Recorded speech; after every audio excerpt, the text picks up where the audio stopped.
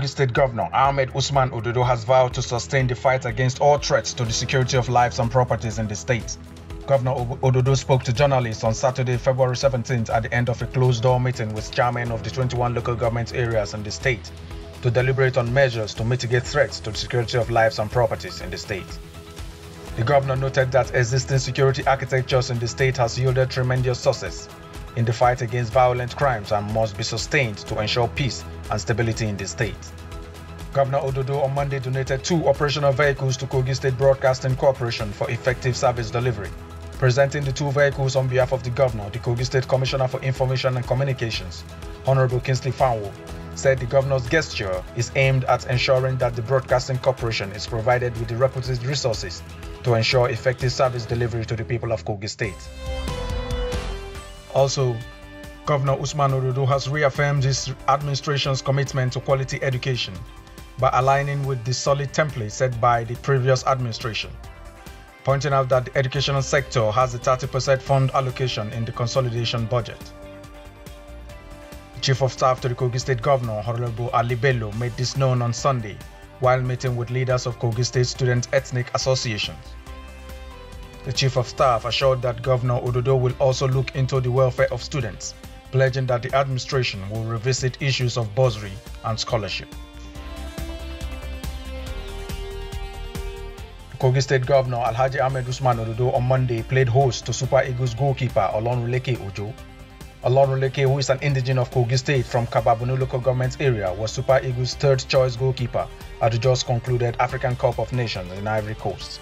The goalkeeper was accompanied on the visit by the team manager, Mr. Enebi Acho, and the Chief Security Officer of the Super Eagles, Mr. Adejo Francis, along with officials of the Kogi State Football Association, led by Alhaji Hassan Wada, who were in Lokoja to formally present their AFCON silver medals and national honors to the Kogi State Governor.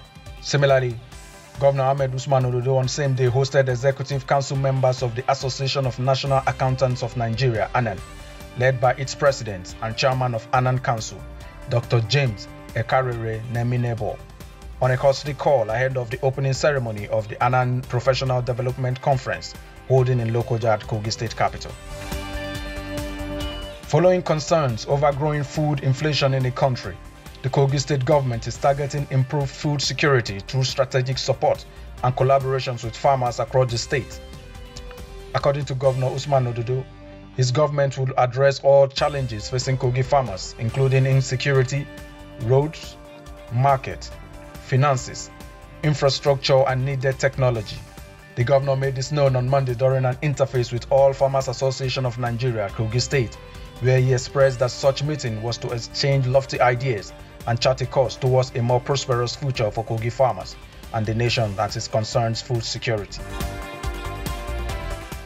On Tuesday, February 20th, 2024, Governor Ahmed Usman Ododo begins the distribution of 50 truckloads of bags of rice to indigent citizens in households across the 239 wards in the 21 local government areas of Kogi State, with a stern warning against the diversion of the commodity.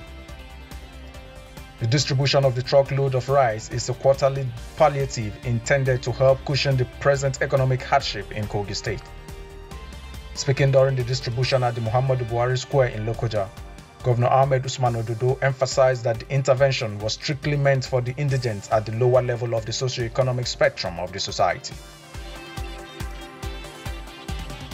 The Kogi State Governor Ahmed Usman Ododo on Tuesday received members of the State Traditional Council of Chiefs in his private residence in Lokoja.